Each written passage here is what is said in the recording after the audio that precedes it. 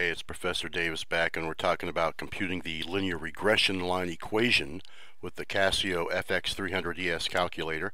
Now, the calculator can't do a graph like this, but it can find the y-intercept and the slope of a linear regression line given ordered data, given bivariate data. So our goal is to have if we are given a graph like this, a scatter plot of points, and here they are.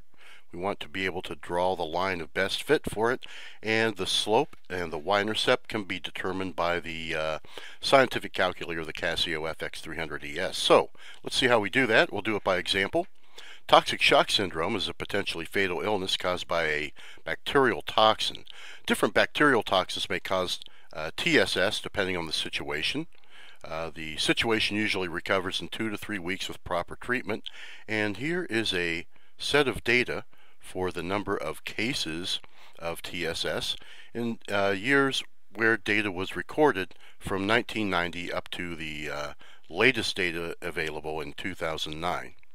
So this information comes from the Centers for Disease Control, and we want to determine the linear regression line in the form a plus bx. Now, one thing to think about before we go any further here is I know you're used to in an algebra class doing y equals mx plus b, where m is the slope of a line and b is the y-intercept. We do things a little bit differently in statistics. First, we put a little hat over y, meaning that's an estimate based on the linear regression model.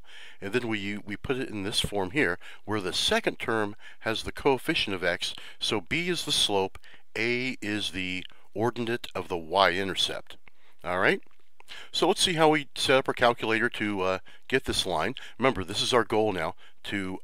Given a set of data, I've made a scatter plot of the data that you saw in that table, and we want to find the equation of best fit, this purple line here. All right, so we need two pieces of information. We need the y-intercept a, and we need the slope b. So let's get at it with that. First, we have to set up our calculator to do this. So to do that, we'll just go ahead and hit mode and go to stat number 2, and then we want to pick a plus bx, our linear regression equation. All right, and then we want to go ahead and enter our data. Now I'll go ahead and get things started here. Put 0 here because the x represents the number of years since 1990, and then 5 and 10, and I'll go ahead and pause for a minute and enter the rest of this data so you don't have to look, and then we'll take things from there. Okay, so here we are back, and I put in the data in 2-column form in our Casio calculator here, and our next step then is to compute the y-intercept a. So let me show you how to do that. The first thing we want to do is to get out of this editing screen, so I'll hit all clear for that, and then we have to get to our output screen for regression.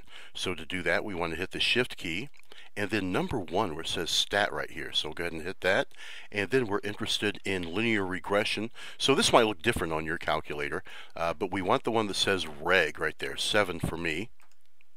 And notice here we're given a and b, that is the y-intercept and the slope for the regression line. R is the correlation coefficient. We talked about that in a different video. So let's go ahead and hit number 1 for a. Go ahead and hit equals. So there's our y-intercept, 296.583 rounded to 3 decimal places. So we hit reg. We chose 1 for a, and then there is our y-intercept, the a part of the linear regression equation. And then we want to go ahead and find the slope of it now. Now let's think for a minute. We saw the line going downhill because the number of TSS cases were decreasing over time, so we would expect the slope to be a negative number, wouldn't we? So let's go ahead and find out. We'll go ahead and hit all clear again, and then hit shift and number 1 to get the stat output menu, and then number 7 for regression, and then we'll hit number 2 for B. So there it is right there, just as we expected. The slope is negative 12.367, again rounded to 3 decimal places by convention. Alright, so we hit AC, got the stat menu, we hit B, that gave us the slope of the regression line. So let's go ahead and write the regression line out. There it is right there. Y hat, meaning an estimate for y is 296.583 minus 12.367x. All right? Now let's do one more thing. Let's use our model to make an estimate of the number of cases in 2008. In other words, according to the model, how many cases were there in 2008? So let's take a look at that. So let's see here. X represents the number of years since 1990. So we want to find y hat there, when X is 18, right? That would correspond to 2008. So let me show you how to do that. Now we'll go ahead and hit all clear again. Go to Shift and then go to Stat. Oh, I'm sorry. Let me start again. We have to put in our X value first. Pardon me on that. So I'll go ahead and put in 18. And then we want to hit Shift and number 1 for Stat, number 7 for Regression, and then notice here we have Y hat here, option 5.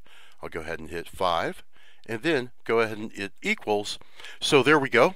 According to the model, it looks like there were about, 74,000 cases in 2008. That's according to the model. The actual number was 71,000 cases. So we see exactly the concept of a line of best fit here. All right, so the number was very close to our actual value just from using the estimate. So that's how we can determine the linear regression equation using the Casio fx-300 ES scientific calculator.